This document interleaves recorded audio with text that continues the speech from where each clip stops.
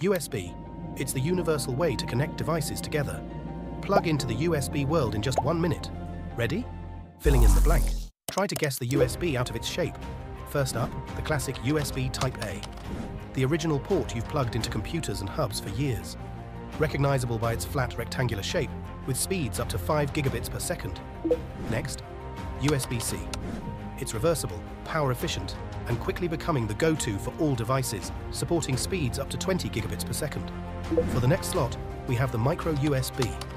The compact connector that ruled smartphones and devices before USB-C took the spotlight, offering speeds up to 480 megabits per second.